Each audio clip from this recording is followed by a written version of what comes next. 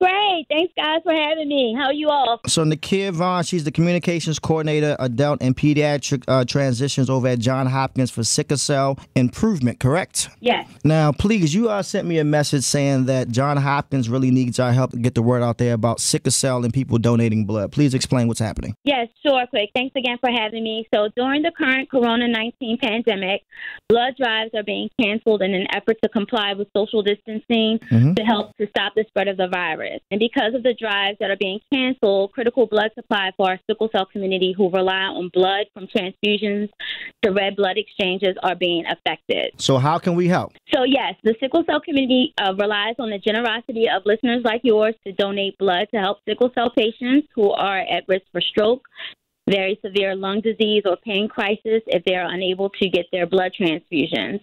Even children and adults with sickle cell disease need blood transfusions to prevent a permanent brain injury. So the American Red Cross is making sure that every safety measure is in place to safely give blood during this pandemic.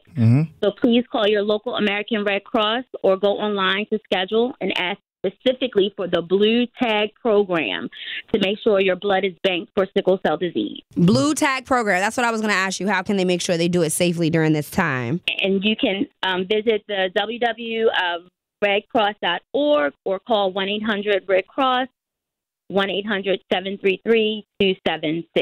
Now, once again, we're talking to Nikia Vaughan from Johns Hopkins. Now, how realistic, let's just be honest right now, with this whole coronavirus happening, how realistic is it for somebody to potentially give blood today and their blood be, okay, and then 14 days from now, we find out potentially they have coronavirus? Right, absolutely. So the American Red Cross is screening the blood very carefully. So, of course, they will probably have an incubation period for the blood while it's being tested.